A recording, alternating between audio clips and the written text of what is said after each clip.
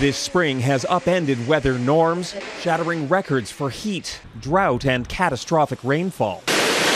The UN warns there's far more to come in the next 5 years, when the world will all but certainly breach an average of 1.5 degrees of warming, at least temporarily. It's practically sure that we will see the warmest year on record during the coming 5 years. 1.5 degrees Celsius is the threshold where scientists believe the worst impacts of climate change will come into effect.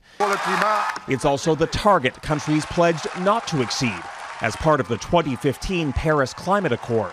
We haven't been able to limit the warming so far, and we are still moving in the wrong direction. Human-made climate change, coupled with a developing El Niño cycle, are responsible for pushing the planet into this uncharted climate territory. The last global heat record in 2016 was also during El Niño.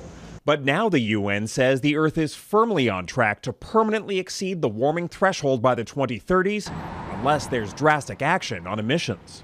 It is an alarm bell for the planet. We're absolutely not on track to limit warming to 1.5 degrees C or less right now. Canada could see some of the most dramatic impacts of a hotter world.